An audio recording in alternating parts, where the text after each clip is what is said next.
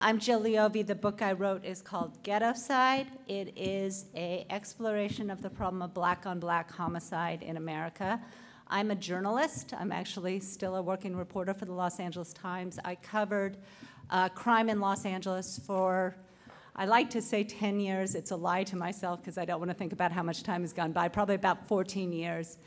And it just took me a long time to get my head around it. The book, I think it's really at the matrix of what young people coming into college are deeply concerned about right now. It is about race in America, and particularly about that antagonistic pivot point of community relations with police departments.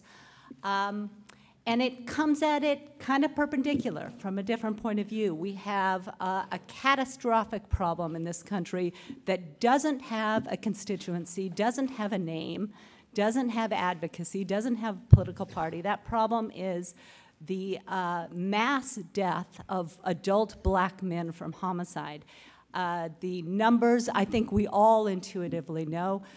Black homicide rates have been 6 to 7 times white rates for the 30 years that we have good data. In public health terms, that's an incredible magnitude difference. And some things that people don't understand about this homicide rate: it is not new. It did not come with the 60s. It did not come with urbanization. It goes all the way back. In 1950, adult black men in the US died from homicide at 10 times the rate that white men did. It's not the usual suspects. It's not poverty. In the Depression, we had some of the lowest homicide rates on record in the US, so it's not a strong correlation. It's not guns. In the 1940s.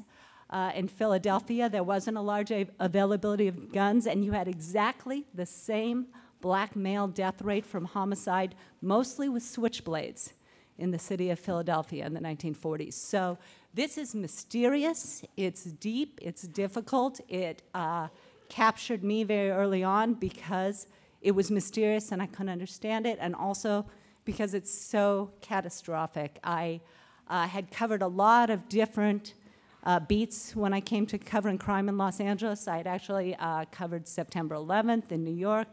I had been a foreign correspondent in Mexico. I'd covered,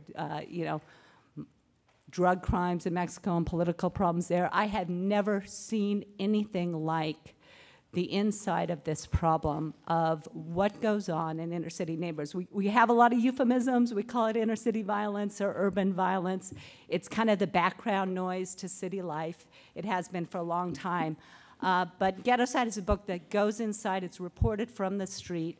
And talks about what it's like to live it day to day.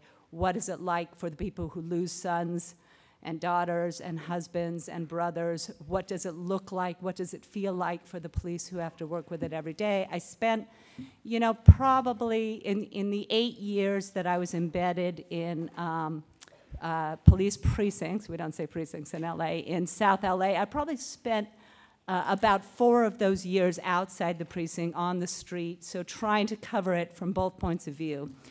And the book, I covered many. I actually did kind of one of those early blogs where I covered every homicide in LA County, and I covered around 1,000 of them. I had an abundance of cases to choose from for the book. The story in the book, the reported story, it's a narrative, is the story of a black homicide detective and a white homicide detective in the LAPD. The black homicide detective chooses to live, very unusually, in the neighborhood that he polices for ethical reasons. And his son is murdered in a street murder.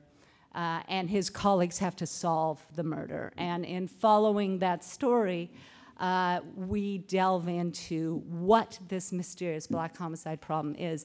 A couple things I want to say about the book. It is not a memoir. It is not about me. It is not essays or impressions. It is I'd like to say it's a scholarly work. It is, besides being riven with field observations, it has a long bibliography and pages and pages full of citations.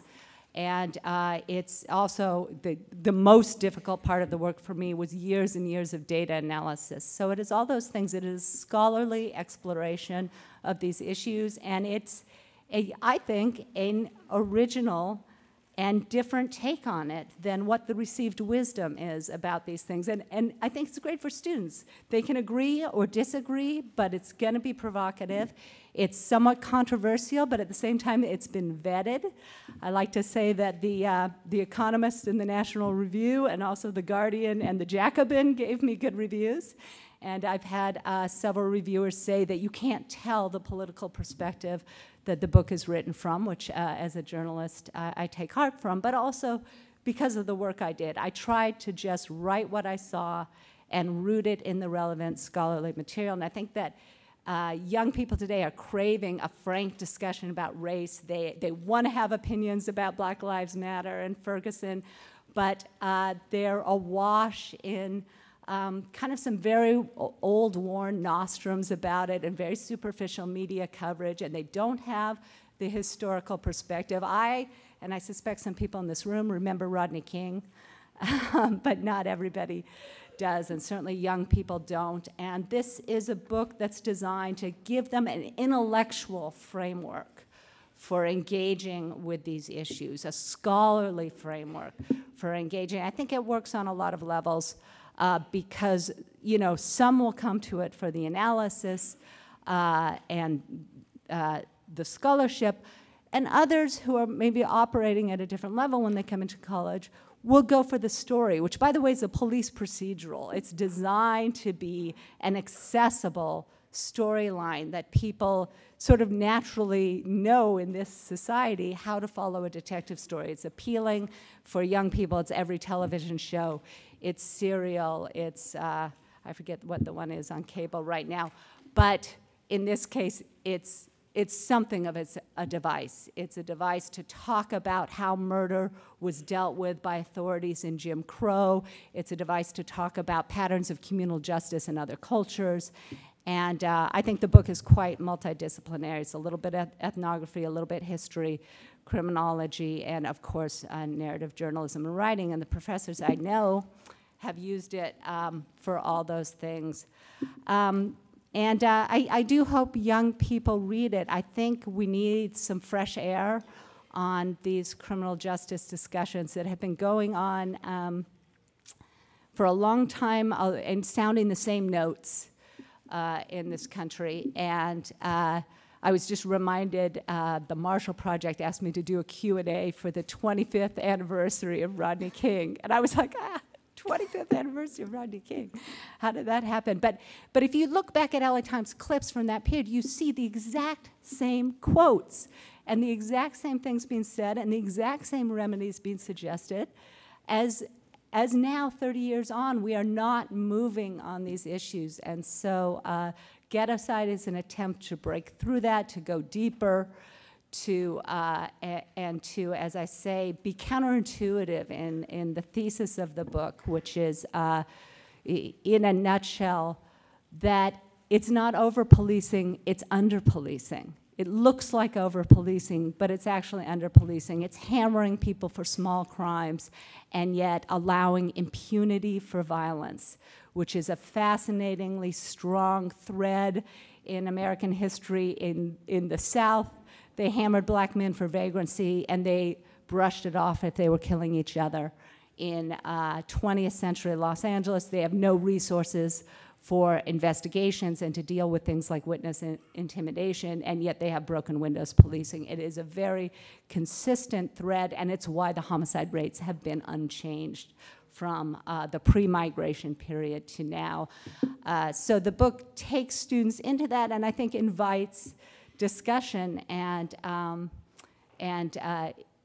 invites them both to bring in their own experiences if they know what the book is talking about, and if they had no idea what the book is talking about before they got there. I've had a good response to the book. I really wrote it.